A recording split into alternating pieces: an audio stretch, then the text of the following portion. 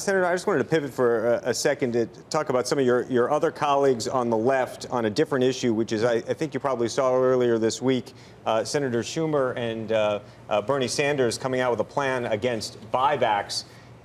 I understood why Bernie Sanders took that position. I was surprised, frankly, to see Senator Schumer take that position, given his own history historically, and wanted to try to understand just psychologically what you think, why you think he's personally taking that position, and what you think that suggests of the party right now. Well, the Democrat Party has taken a hard left turn.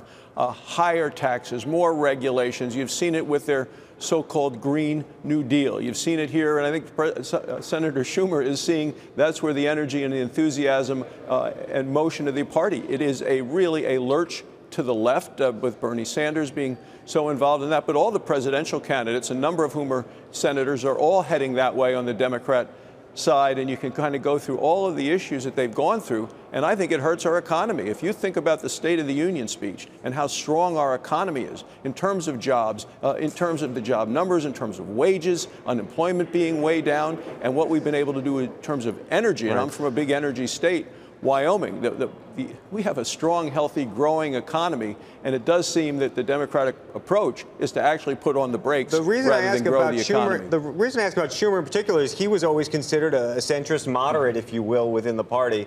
And I wanted to try to understand whether you look at this and say, is this a cynical ploy on one issue to gain some support from those farther? I mean, what do you think was driving that decision to pursue this? And by the way, I think there's real legitimate questions about buybacks, especially with companies that have underfunded pensions and the like. So I don't want to dismiss the issue outright, but I do think that the approach is interesting, to say the least.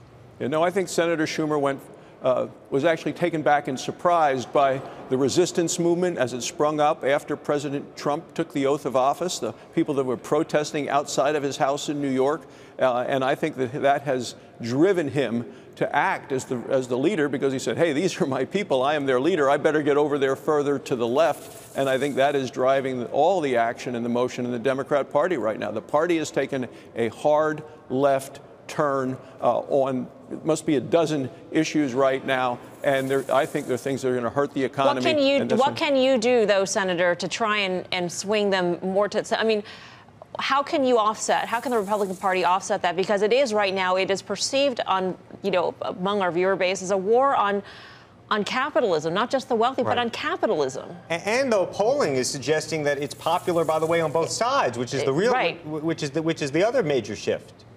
Well, there clearly is a division in America right now, and it is driven by a number of factors. But we know that the strong, healthy, growing economy we have in this country is a result of the tax cuts that the Republicans were able to pass, the regulatory relief that came as a result that has allowed for much more opportunity and much more economic growth. So I think we need to continue those things. We're going to continue to talk about this wonderful economic news. We're firing on all the cylinders, and it's really the tax cuts and the regulatory relief that is fueling it, and the left is going further to the left.